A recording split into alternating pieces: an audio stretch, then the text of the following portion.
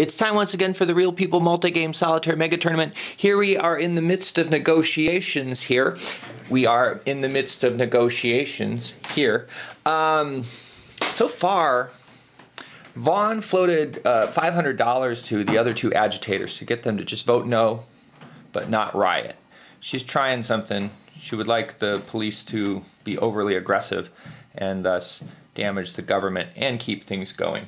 Let's look at the rewards that are at stake for them. Agitators actually get $20,000, but she's so far behind that she needs things to go longer and longer. Hopefully have a riot result down in the future that makes everyone lose half their money. Since she has the least money, everyone losing half is helpful to her because then she loses the least amount, which is better for her. But right now she's going to... There's been riots every turn, so she's trying to have no riots so that maybe the government will think twice about doing police action in the future, and then maybe she can make a riot happen. The slum dwellers are also not rioting. They're just going to try to go forward. Flush and Banana think that they have a strong enough board position that, you know, given another round, they can get all the developments they need, especially with all the money they have. So they're going to just go try to forge ahead and get done right at the buzzer, rather than drag the game on longer. So they're for going forward. Sonny also wants to go forward because, you know, he gets a good payout there, $30,000, and then maybe he can stall on the next vote, at least until he gets within spitting distance of winning. If we look at our urban sprawl players here, we see a lot of no votes. The people who are not winning, obviously. Stubby, he's voting for it, but right now with these 3 no votes, that means that neither the government nor business is going to be voting for this thing. Right now, Dancing Bear is trying to turn junior with promise of a lot of money. Problem is he's got a lot of money, and he can get more because he's the treasurer. So she's going to have to offer him quite a bit in order to turn him, or else her other option is to go for both Pinky and Giraffe. The reason why Junior is kind of more needed is because he can kind of swing the political vote, since he gets 2 votes because he has 2 politicians under his belt. So that negotiation is still yet to happen, and that's going to continue. Oh, by the way, business. Dancing Bear, she wants the vote to go forward, not because she gets much of a payout from it. She only gets $10,000, I think, but she has like twice as much money as everyone else. So if she just races to the finish and gets the game done, she's got it in the bag, and she wins on the last. Well, she does all right in the last. Yeah, she wins on the last vote as well. If the future city vote, she gets $50,000. I don't know if you can see that from here. So I'm going to complete the negotiations and then let you know what happens. Alrighty, Dancing Bear successfully bought off both Pinky and Giraffe. Took her $2,000 of her money, which is $20 of the urban sprawl money for Pinky, and just $1,000 for Giraffe. Giraffe was like, okay. So how the vote's going to turn out then is business is going to be voting for it. So that's 4. I think so. That's 3 against 3. Government's actually going to be voting against, but is going to do police action. So total of 4, 6. 6 plus police action is going to be our final total. And so that's going to go to, this one. If total vote is, no, where's 6 in police action? No riot votes, and 1 riot, and I gotta find where 6 in police action is. I can't see it. 1, 2, 3, 4, or 5. No riot votes in 6 or 7. Okay, so it did pass. Didn't need the government at all. That kind of backfired on all the people. I'm not really giving this game the attention it needs, but that's okay. It's fun to see how things go. So it's going to pass. We're going to go forward. There's riot control. I don't know what that's going to do, but we'll just know that the government has stronger riot control measures. Let's proceed with the game. It's going to be Hair Bear's turn. You'll be happy to know that Desi made it home to find a job offer in the mail, so he just works just down the street now, just right over here, which is really convenient. He can just go back and forth. So really what the Our Town players need to be doing is purchasing properties collectively and then developing them. They have plenty of money. It shouldn't be hard. It seems like it's going to be smooth sailing until game's end for our Town players. Quick little update, Giraffe is ascendant. Look at her, she's way up here. Stubby's turn is next though, so he'll probably pull back ahead. Although Stubby's very low on money. He has 5, though he'll be able to get another 10. Hair Bear just went home, thought about maybe just going around buying properties, but he went home instead and got laid off work. So he's unemployed once more. This guy just can't keep a job. It's really tough, but I think the group probably has enough money that working isn't necessarily that important anymore. They keep getting payoffs, and so they have that's like thousands of dollars right there. After losing her coveted 3rd place spot to Junior, she did get the contractor job thing, but not much going on her turn. She wasn't even able to use it to destroy anything because she couldn't get the cards she needed, and there wasn't just what was out there was not useful to her. So she took a card that someone could have used to hurt her, and then a couple of permits, and that's it. And then she lost her political police chief to Junior after her turn's elections. So he now has 3 politicians in his pocket, and Giraffe has 2, leaving Stubby and Pinky without any. So if the next vote comes around, it's going to be largely controlled by these 2. I mean, at least the government role.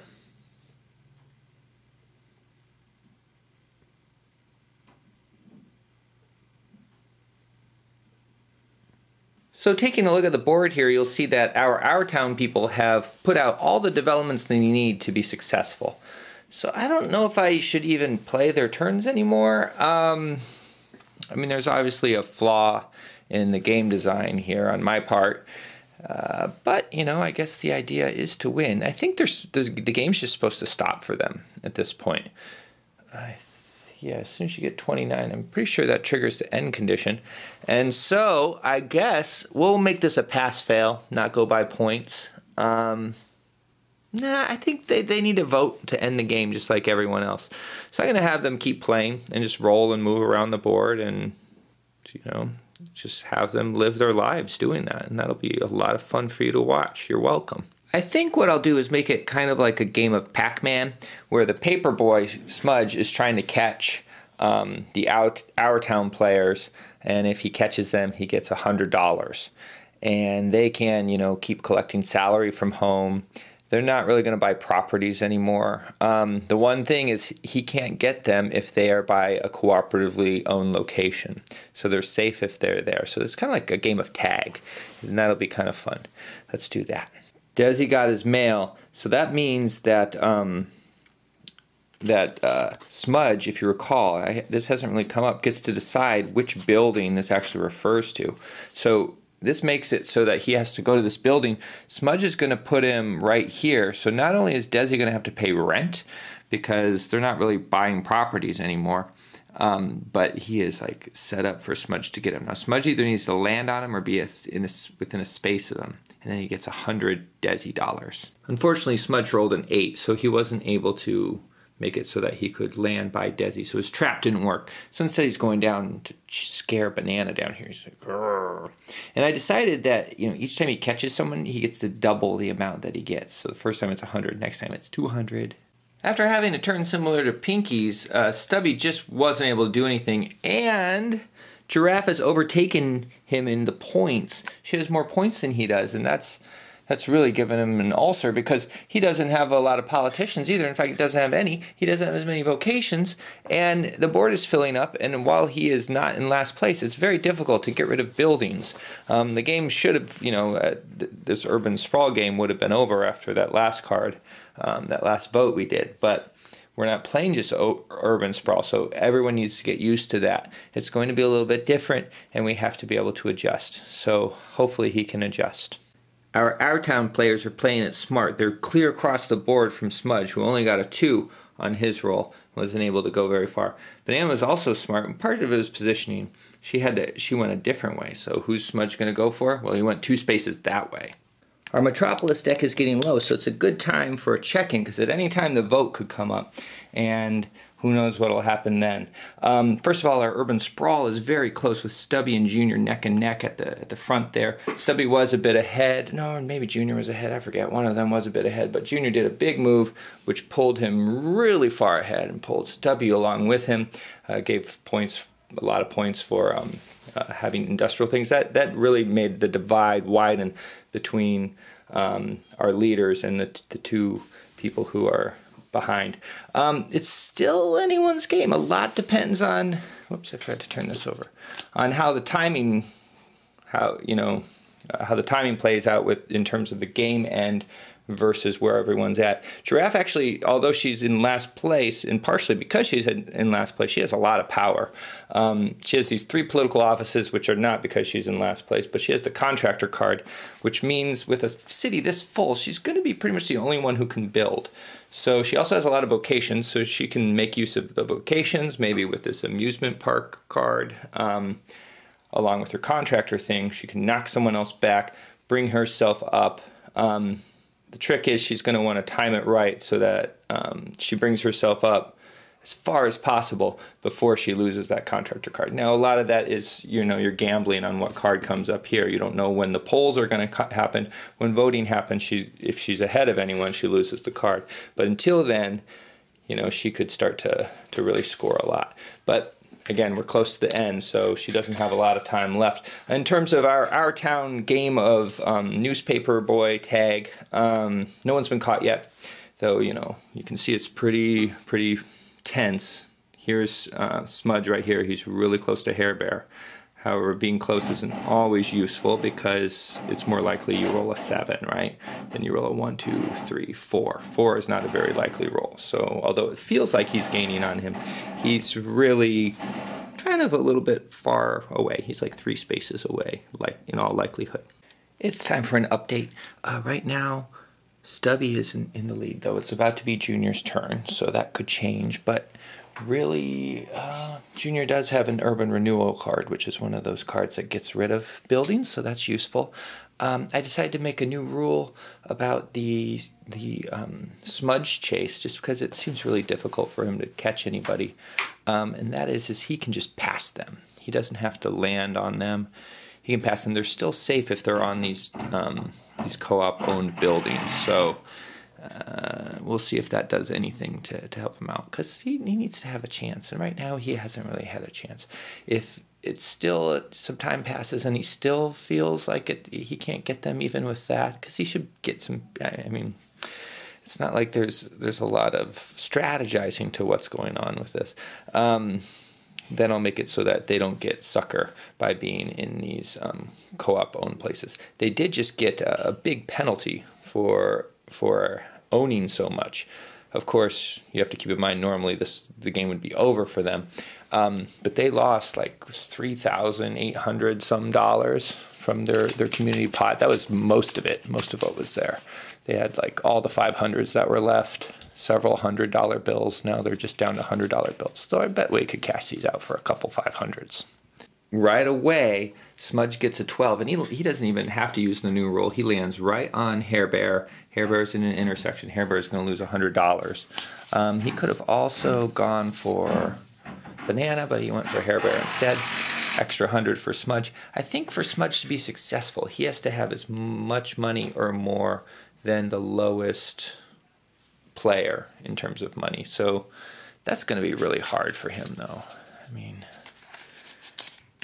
yeah, papers don't pay that well.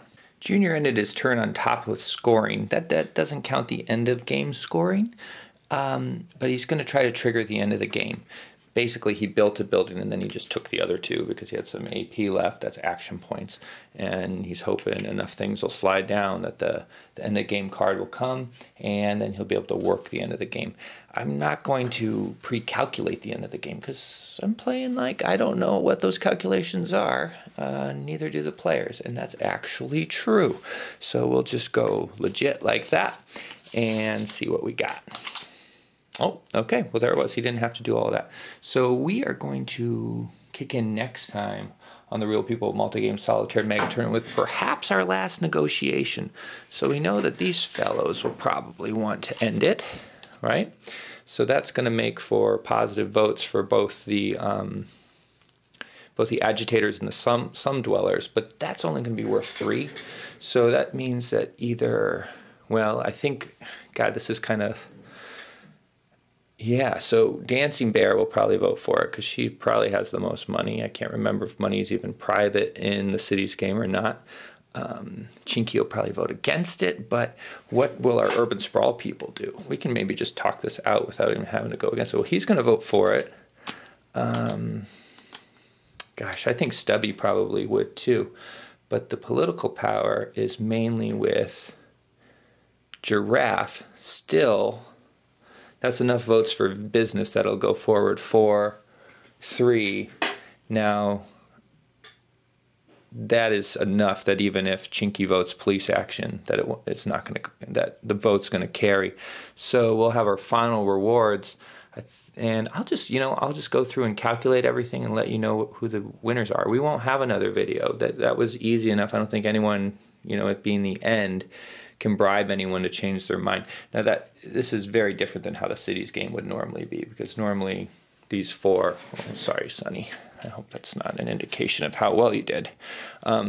These 4 would just be negotiating with each other, but we have this kind of like, this whole kind of Tri-City thing ended up being this bottom-up sort of thing where the people kind of ostensibly lower than you had a lot of control over what you could do. Like, these pesky Our Town developments couldn't be gotten rid of towards the end, and they were able to build, and that would affect them. But yeah, I don't know.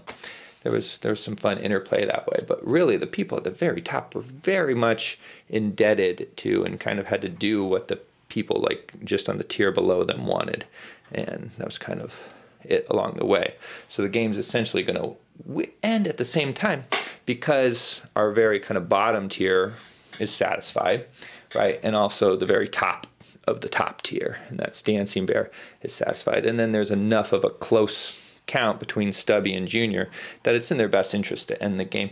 Because even if, one of them, their score is close enough that they're probably not going to, whichever one drops on that board, and I think I might do their score against the average of scores, they're not going to drop far enough that it's really going to hurt them. So better to go out at like around the same, or go, jump up a little bit, than to try for the #1 victory.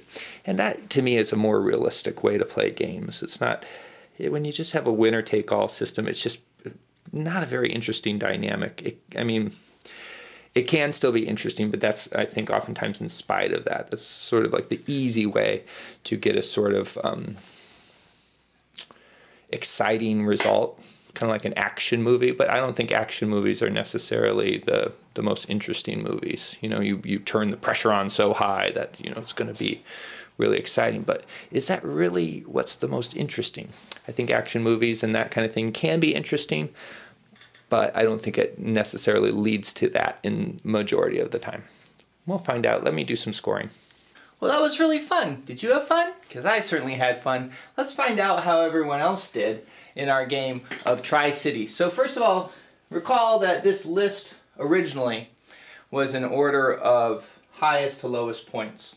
So Dancing Bear had like -40 or so, all the way down to Junior, who had -600 something.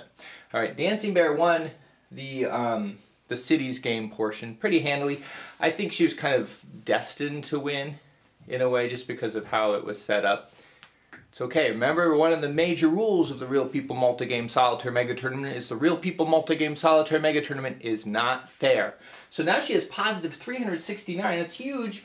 Her score was 410. So what I did was I averaged the final scores of each kind of segment of the game, and then did some subtraction to find out how different they were from that average. So she did really well on that. And let's go down to Chinky. Chinky lost 80 points, not too bad. He was pretty high up in the first place. Down to Vaughn, Vaughn had a decent score, but she dropped down the most from the Tri-Cities people, and again, I think that was kind of destined. She started out with very little money, and it was hard for her to negotiate to get her kind of money areas just because of how the voting power was spread out. So if she didn't have such a good score, she would have gotten out. She lost 440 points, so dropped down a lot. But I'm glad she's still in the tournament because she's a great player. She was probably who I thought might win that careers game before that went south. And it would be sad that she, you know, if the unfairness of the Real People Multi-Game Solitaire Mega Tournament just like took her out right away. So I'm glad she gets another shot. Though with a score like that, she probably only gets one more shot. Let's move down to Pinky. Pinky she ended up in, so this is part of the Urban Sprawl game. She got last place in that, -290, but again, she had a high enough score that wasn't enough to take her out. Smudge did get a positive score. He had more money than Flush did at the end of the game, so I took just the difference there, added it to his score, and he's got the second highest score right now. Second only to Dancing Bear, who has 369. The rest of the Our Town people, I just had to be pass-fail. So they're all just staying at the score they're at, which isn't bad. You know, they got through a game and they didn't go down, which is more than most can say. Going down to Giraffe. Where's Giraffe? Actually, I'll just go down the list. Hair Bear, he stays the same. Banana stays the same. Desi stays the same. Cowboy wasn't playing. Giraffe, she got second place. Because of her political titles, those gave her some points at the end based on what was on the map. So she got a positive 90, which, you know, from where she was, that couldn't do anything but help. Stubby, he got second to last place, but only -40. So what we saw with kind of the averaging I did was that the person in first and the person in last kind of got big jumps in either direction, and the people in the middle just kind of got a little piddly. Stories of success down here. Sunny, Flush, Junior. These were the three that were just on the brink of getting eliminated from the tournament. Sunny, he ended up with a positive score of 40, so that holds him on a little bit longer. He's still close to the brink. Flush got that pass. He was one of the Our Town players, so it was a pass-fail kind of thing. So he gets to continue on. Still on the brink, though. And then Junior, he got a substantial bonus. He was our first player in Urban Sprawl, got 260 points added to his score, which he desperately needed because he was our lowest scorer. You see him down here. So no one was eliminated. No one was eliminated. It was an interesting exercise. It did change things, and it'll probably change things later, next time. Probably not next time, but sometime after next time on the Real People Multi-Game Solitaire Mega Tournament English Leg.